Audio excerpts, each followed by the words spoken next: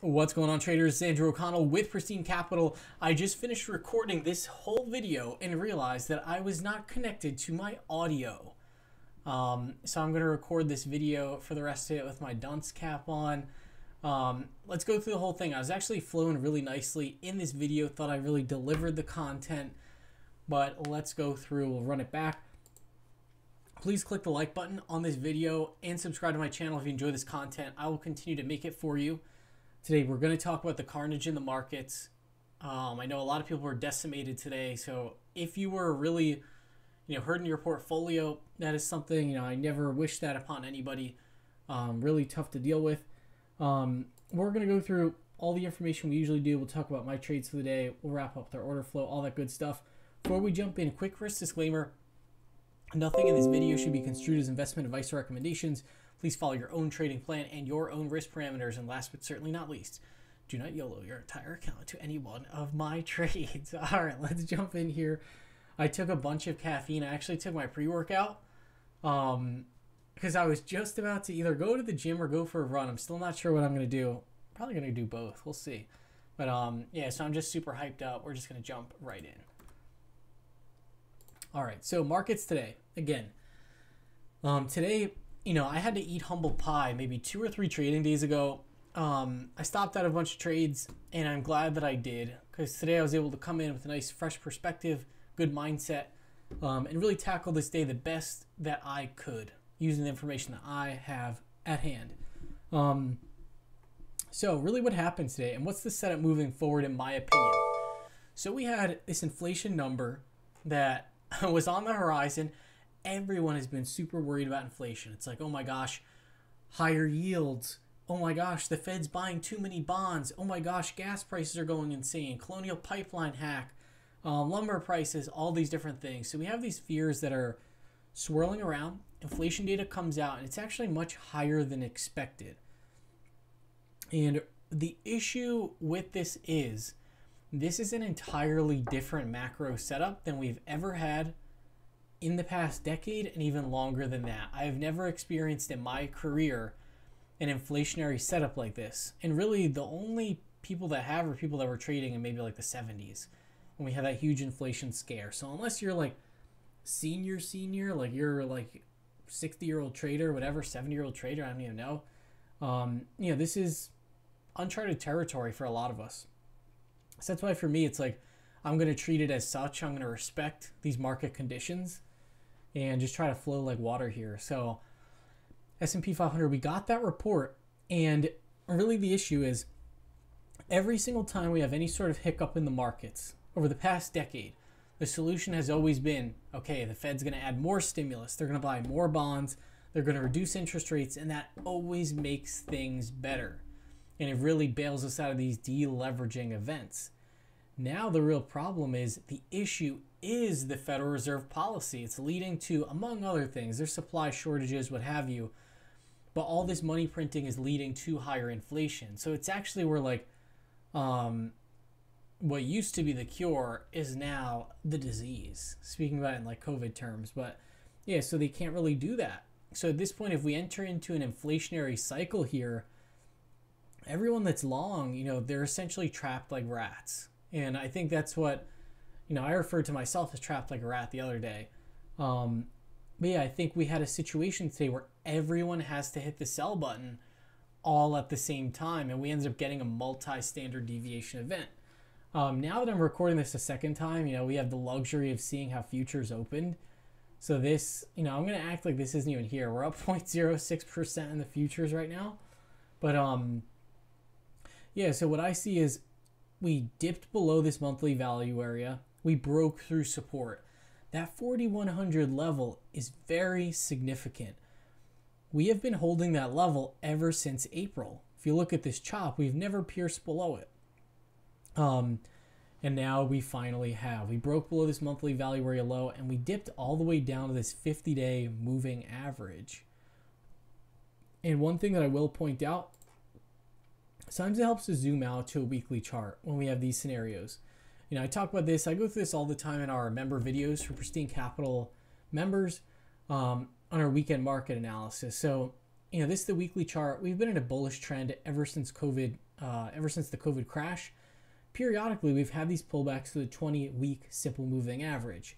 Those pullbacks, while they always feel scary, they always feel like the end of the world, those historically have been the ideal buying points in this upcycle.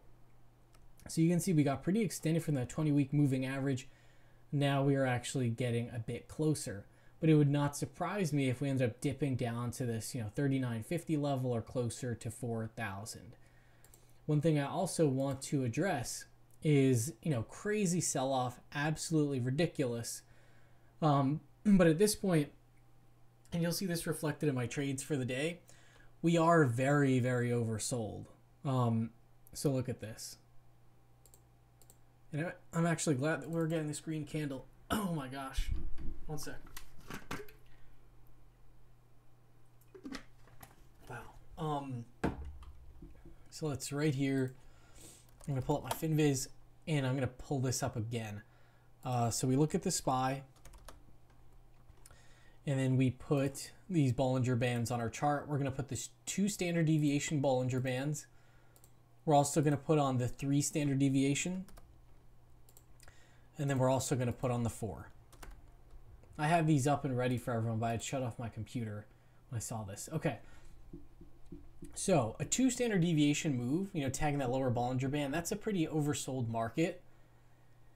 You can see we tagged the 4 standard deviation mark on the S&P 500. So while that macro setup is in play, and I think this is really a precarious market. I think this is a market where you can really get hurt. And I think a lot of people experience that today. But at this point, we're 4 standard deviations oversold. So that's why I decided to play a couple things for an oversold bounce. But we'll see what happens. If we look at our NASDAQ, absolutely ugly. And I'm racing through here because I want to make good time. So NASDAQ up 0.04% in the futures. But this really got hammered. So box scores, for the overall market, SPY was down 2.12%. We had the NASDAQ down 2.59%. We had the IWM down 3.25%, and we had the Dow Jones down 2.02%. So all these really got hammered. Could we approach this VPOC down here at 12,857 on the NASDAQ? Absolutely. I would not be surprised if we tagged that within the next couple days. Russell, you can see ugly looking candle here. And the Russell has been one of these markets where we've been in a range since February. We had the huge run off the November election. If we break below, which we pretty much did here, this could lead to a powerful downside move. So this is one where, if we get a bounce tomorrow, maybe I end up shorting, the small caps. We'll have to see. What's going to happen, and I know this is going to happen for a fact. A lot of people, on Twitter, they're trying to call the bottom like every 2 seconds. It's very cringy, actually. I saw a lot of it today. I would definitely just say I certainly don't know what's going to happen next in terms of this macro environment. If anybody's trying to tell you like they know, try to, just think for yourself or like avoid them like the plague, to be honest. Because these people that are trading like one lot futures and whatever, and they're like, oh yeah, I know right here, like, just be careful. Let's see. Because like I said, this is a really interesting macro backdrop. What is going to happen tomorrow is there's players that definitely stopped out, all throughout today. Now we're going to get, what looks like it could end up being an oversold bounce. There's going to be players that stopped out today, down here. When you get these multi-standard deviation events, you can have very powerful bounces. So like for instance, where was this? During COVID, we had a bunch of these where we just had these really strong bounces. That does not mean like, oh, we're resuming an uptrend or anything like that. So it's going to happen. There's going to be people that stopped out here. If we get a nice bounce day tomorrow and say we get up to like 40, 80, then they'll buy all the way back in. So for me, it was like, I want to buy a little bit today, see if I can take advantage of some sort of bounce, and then take it from there. Maybe like reshort the market or whatever. We'll have to see what happens. But digging a little bit deeper, breadth was absolutely dreadful today. You can see, best breadth was the small caps with 14% advancers, but this is just, horrible. Really was a liquidation. Looking at this as well, this heat map, we are getting, there's a lot of players out there getting absolutely liquidated. So what's really cool actually is if you can emerge from these sell-offs and you're like, okay, I didn't really take a big drawdown, or, I did okay, I protected my risk, protected my downside. There's lots of opportunities after these forced liquidations, but you just have to make sure you're not, every 30 basis point move in the market, oh my gosh, was that the bottom? I'm buying. Like, I saw so much of that today where every time the market bounced like 10 basis points, there were people saying, oh my gosh, I think we just bottomed. It's very important, unless you're like a scalper or something, it's okay if you miss like, even like the first green day. If the market goes up like 1% tomorrow and you're not long, what's going to happen? It's not the end of the world. But what can happen is like, you buy every single like 20 basis point uptick in a downtrend and like you can get, really hurt. But what I'm seeing here is everything's being sold indiscriminately. I've actually been doing a lot more fundamental work on companies lately because all these, they're selling off huge now. For anybody that says like, oh, every company is just so overvalued in this market, I actually do think there's some good opportunities starting to present themselves. And I think it's a big benefit to know like, okay, I actually know what I'm buying here. I know what the cash flows are and whatever. So I'm not going to like panic if it goes down. So yeah, I've been putting on my fundamental hat a little bit more lately, but yeah, huge washout today. In terms of sectors, also a huge washout. You can see retail was down almost 5%. We had the ARC funds down huge. We had this 3D printing fund down big. I think the best performing sectors here, we had healthcare, which was only down 0.94%. We had energy, which was actually green. And then biotech only down 0.78%. In terms of style factor, same thing, blood across the screen. We had the momentum style factor down 3.08%. And we had the cyclicals down 3.15%. So pretty much everything that anyone is long, just selling off. It's not like we're going for a specific style factor. It's just players going, I need to reduce my exposure.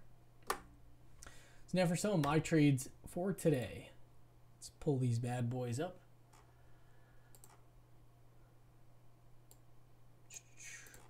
Okay. So coming into today, I had some pretty light exposure on. But when I saw that we, missed that inflation number, I was like, okay, I need to, be careful. SONO, this is a name I researched the night before. I looked at their earnings history, what they reported last quarter. I saw they blew it out. So I took an earnings trade right off the open at 9:35 a.m. I got long these SONO 30 strike calls for $4.85. And really what I noticed the same pattern that I saw in Upstart as well. So Upstart, look at this. This is a credit platform. They have software as a service, and they give that software to banks, and the banks use their software to originate loans. So like, it's a really cool business model. But last quarter, they actually shredded their quarter. Awesome guidance, awesome earnings. And you can see they had a really nice run here. But then as these growth stocks fell out of favor, this thing really just retraced all the gains. Upstart had a gap up like 20%. Of course, today it got pretty much liquidated and rolled over. But I'm noticing this theme where companies that report good earnings and are super oversold, you can get a nice snapback reaction. So for SONO, I noticed, hey, this could be a very similar setup here, where a huge sell-off. I bought these calls pretty much like towards the open. So I got them, up here. We had a 9% sell-off, but SONO was the same thing. This is where they last reported earnings. They ripped and trended higher, but then, with all this growth sell-off, they really suffered. So I took that earnings trade, SONO, in the after hours. Check it out. It's a nice win here. So we are trading at $36.44. Let's go. They reported awesome earnings again. They are home speakers. So, everyone's been buying homes. Everyone has been moving for COVID. The home builders have been killing it. SONO is going to benefit from that trend as well. And we saw that in their results today. So this one looking like it could be a nice winner So we'll see what happens. But yeah, I have the 30 strike calls, and I paid like $4 and change for those. So I put those on. I actually have another company that I'm looking at to do a similar trade for tomorrow. I got to do more research on it, but we'll see. I like these earnings trades when the companies are incredibly oversold. I think there's some edge there. So that, I'm taking that into future earnings seasons. But yeah, SONO, I closed out my CrowdStrike June 18th 190 strike calls for a small winner here. Closed them out for $15.25. I'd paid $13.61.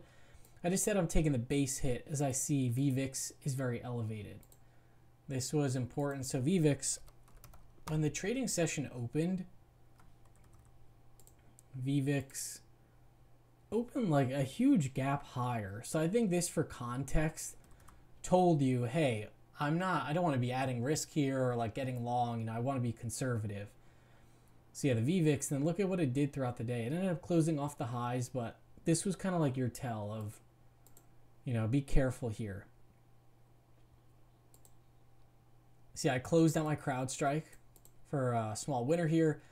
I closed out my Unity earnings trade for a small winner. Closed out for $5.10. I'd paid $4.45. This is on like the first 30 minutes of trade. I closed out the last third of my XLU calls at 10:02. Closes out for $2.47. I'd paid $2.57. I took 2 targets on this one higher. So overall, this trade was a winner. I closed out my Lennar calendar spread. I had a call calendar spread on this one. I took 1 target higher. I believe it was at like $2.55. I closed the remainder of it out for $1.60. I'd paid $2.10.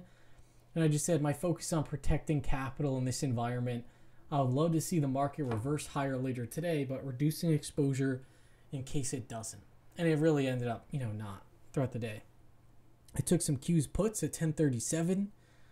And the Qs ended up, you know, just cascading lower. Then at the end of the day, I closed out my Qs puts for a small winner. Closed them out for $15.07. I had paid $14.12. And then, this is where it gets crazy, I bought some Roblox calls. Roblox is my largest equity position. I bought some calls as a way of playing for an oversold bounce tomorrow. Roblox, my favorite company in the marketplace right now. Love the fundamentals, love the management, love the story, and I love the price action at this point also. So yeah, I took these June 18th 75 strike calls for $5.67. Roblox is acting like a leader. Look at what this company did today. Market sold off big.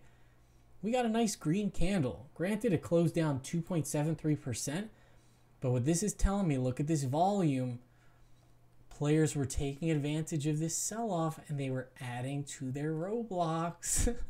So I'm expecting Roblox, I think in the next, you know, couple weeks, if the market turns around, you know, we'll see if it does. Not exactly expecting that, but if these growth names sort of stabilize and the market doesn't just like flop over, I think Roblox is going to break out of its IPO range. And I think every growth investor is going to be tweeting about this company, adding it to their watch list, saying they're long, pumping it. I think this has potential to be a meme stock because it's essentially like child video games. I think from every angle I look at this, I just like this stock. So yeah, I added a little bit more to it. So yeah, Roblox looked good. I also added some CrowdStrike July 21st 185 strike calls. The same hackers that hacked the Colonial Pipeline, they hacked 2 other companies as well.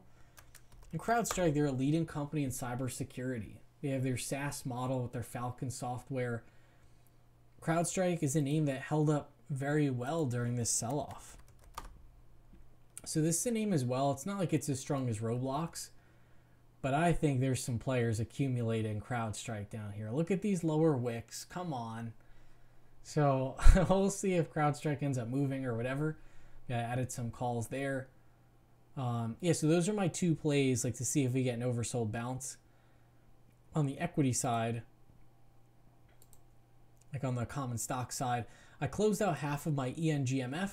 The ticker is now actually EGLX for $7.22. I had paid $7.21 for this go. Originally, I bought this stock for like $4.86. I closed it out, at a higher price at some other point, reestablished the position for 721. I just said in the morning, this was at 953, lightening up a bit in this uncertain environment. EGLX, it's a small cap stock. The liquidity is not the best. So I figured, hey, if the market takes a turn, this might not do very well. So I just reduced that a little bit. I moved the stop up on my CrowdStrike common shares to 191. And then I stopped out of my CrowdStrike for 190.89. I had paid 190.19. And I just put, risk management here. This was earlier in the trading day. Towards the end of the day, that's when I added those calls after it had sold off big. And then I added a stop for my Roblox at $71.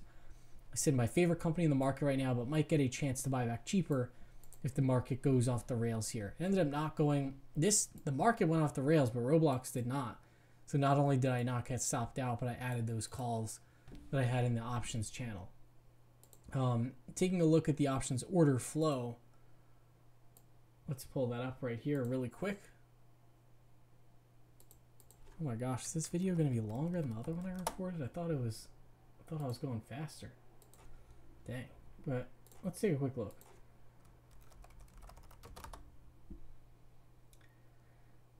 So,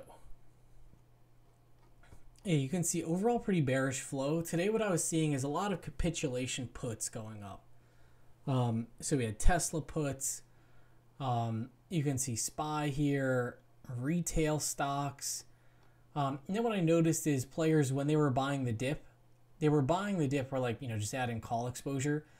A lot of them were going for these big blue chip names, because that makes sense to me. Like, when the market's selling off big, most likely institutional players, they're not going to add exposure to like Joe Schmo growth stock with like a $200 million market cap and no liquidity. They're going to look for those liquid leaders that are systemically important, that like everyone buys them, those sorts of things, the companies everyone knows and trusts. So you can see some of those going up.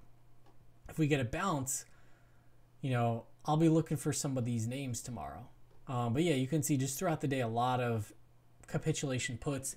In the after hours, you can see all these IWM puts going up as well. So I definitely think there's some fear in the market heading into tomorrow. So we'll see if we get our oversold bounce. CNN Fear and Greed Index at a 37. So there is fear in the market. So let's see how things pan out tomorrow. Hope you all had a good trading day, and I will see you all in our pre-market session.